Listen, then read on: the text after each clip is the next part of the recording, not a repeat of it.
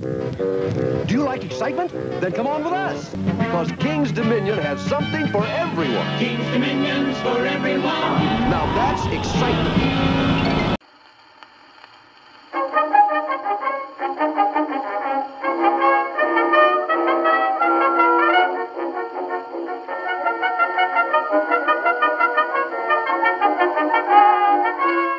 When Kings Island opened in 1972 in Mason, Ohio, it was an instant success. The owners, Family Leisure Center, a partnership between Taft Broadcasting Company and Top Value Enterprises, wanted to expand to a new region and continue that success at a second park. Located north of Richmond, Virginia, a 400-acre section of land was chosen in Doswell, and construction began using similar plans to the successful Kings Island. King's Dominion officially opened on May 3rd, 1975, offering 15 attractions. There's only one place that can make this boast of the two meanest rides on the whole East Coast. King's Dominion's got 'em, let me tell you, man. If you ride 'em, heaven help you, 'cause nothing else can. King Cobra will loop you for a sky thrill. If that don't get you, then the Rebel Yell will. With so much excitement from beginning to end, you'll beg to get off and get on 'em again. Investment continued in the following years with the addition of King Cobra in 1977. Their biggest investment yet, though, would be added in 1979. 3 incredible new adventures and hundreds of new thrills. Plus, the mystery of the lost world. It's a whole new world at King's Dominion. A huge mountain was constructed made of rebar and wire mesh and sprayed on concrete. It was claimed to be the largest ride complex ever built at a seasonal theme park just 4 years after the park had opened. Standing at 170 feet tall, the $17 million addition would be home to 4 brand new attractions. The area was known as the Lost World Mountain. Outside was a flat ride named Mount Kilimanjaro, whereas located inside you would find 3 rides. The first, Journey to the Land of Doos, was a children's ride where beneath the surface of the earth a tribe of little creatures made the world work, cranking the gears that made the world turn and pushing up growing plants, among many other activities to keep the world running. Inside were multiple animatronics on this slow-moving train ride that carried passengers through the Land of Doos before heading outside across a wooden bridge back to the station. Get ready for the Smurfiest time you've ever had, because now the Smurfs have come to King's Dominion, and you're invited to ride through their new home, Smurf Mountain.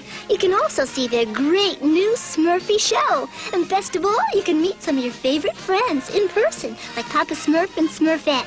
So come on out and say hi to your new neighbors, the Smurfs, at King's Dominion. 5 years after opening, the ride was changed to Smurf Mountain, which many people came to know the mountain name itself as. The show scenes inside were replaced with the Smurfs. The ride lasted around 7 minutes and was designed and built by Aerodynamics. The trains were powered by electric at the control of an operator in the lead car. The motors, though, were not powerful enough to head up the steep incline, so it also featured a chain lift. A weird mix of engineering from Arrow that caused multiple mechanical issues for the slow ride. Voyage to Atlantis was a flume ride also built by Aerodynamics, a mixture of family thrills which really did not relate much to Atlantis at all. Inside were skeletons and shipwrecks. A year after opening, the ride was rethemed as Haunted River, which featured multiple show scenes during your log ride. Imagine sailing an underground river unlike any seen by man. You're on a course into a world where every turn reveals a horrifying experience, where every nightmare comes to life to greet you, and you alone, for this is the Haunted River. The first scene was a giant face projected on a film loop that gave an interesting 3D effect. The piranha scene had glow-in-the-dark fish hanging on wires, and the Egyptian scene had mummies and an undead Cleopatra being fanned by skeletons. Next was the most impressive, the Ghost Pirate Shipwreck scene, with over a dozen animatronic skeletons in pirate gear singing on an almost full-size ship replica.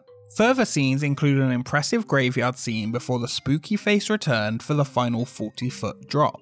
The last ride inside the mountain was Time Shaft. the advertised more intense ride of the mountain, a rotor ride similar to what could be found at most travelling fairs. Located at the far right hand side of the mountain, it was reached by a long tunnel, mostly covered in chewing gum. The highlight of this version of the ride was at full speed the floor dropped 1 foot below the riders and triggered a light show in the room as guests were stuck to the wall. Many people threw up exiting the mountain from this ride. So much so that a team had to be brought in to fix the footers due to vomit-based corrosion. Over the years, popularity of the attractions declined, and in 1993, Smurf Mountain was closed the same year Paramount purchased the park. The Haunted River and Time Shaft were closed 2 years later in 1995, leaving the Lost World Mountain completely empty.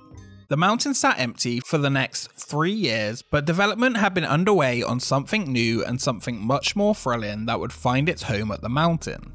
At first, ideas were drawn up for a themed attraction based on Paramount's upcoming movie, Congo, but when that movie did poorly, those plans were scrapped. Development on the new ride began in 1996, and this attraction would not only set a new record for speed, but be the first of its kind. With an investment of $20 million, it was known as Volcano The Blast Coaster. If water leaves you a little cold, how about some fire?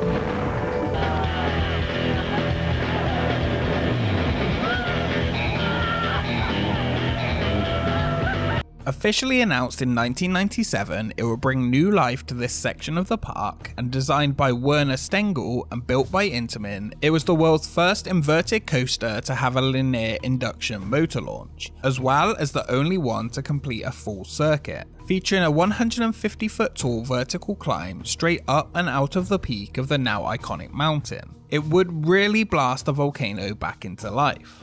Tunnels began to be cut through the original structure for the track in late 1997, along with the lowering and widening of the mountain's peak to fit the new ride. The design was ambitious. The launch technology was relatively new, and with it came multiple issues. As expected, the ride had multiple delays, and on August 3, 1998, Volcano The Blast Coaster officially opened. During the first season, the ride operated at half capacity while bugs continued to be fixed. With fireballs erupting from the mountain, the new coaster was a sight to behold. With trains twisting through the sky around you, the days of Smurfs and log rides were long gone at the Lost World Mountain. The 2,757 feet of track took you up to 70 miles per hour as you launched up through the mountain with 4 inversions. It very quickly became the most popular ride at the park. Volcano was one of the most innovative and intense thrill rides ever conceived, a suspended catapult coaster that was really breathtaking to look at, reusing the structure of old to create something new and unique. Over the years, the ride was plagued with multiple issues and much downtime. Finally, in early 2019, King's Dominion unexpectedly announced that Volcano would not be returning. Over time, the park stated it had become nearly impossible to keep the ride up to high standards of reliability and guest satisfaction that the park strived to achieve. For 20 years, the ride stood launching out the top of its volcano and had many fans, but the sad truth was the ride had become more and more unreliable. The part that hurt fans of the ride the most though was that they were unable to take one final ride, as the last minute closure announcement meant it would never reopen again. The general consensus was that something had to be done to the coaster, such as a full refurbishment, but the full closure and removal came as somewhat of a shock. Will the mountain be refitted again for a new purpose? Unlikely, but who knows what awaits the future of this important part of King's Dominion history.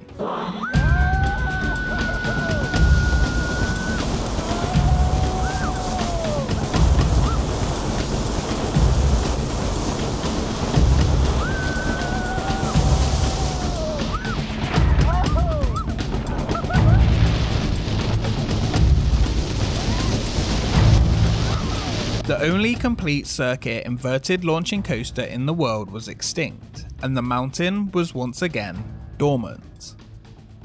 Thank you so much for watching this episode of Expedition Weekly. I was lucky enough to get to experience this unique attraction. What do you think should be added to King's Dominion to replace Volcano? Let me know in the comments below. A special thank you to our Patreons for supporting the channel. Follow us on Twitter and Instagram for updates on upcoming expeditions, and we will see you next time.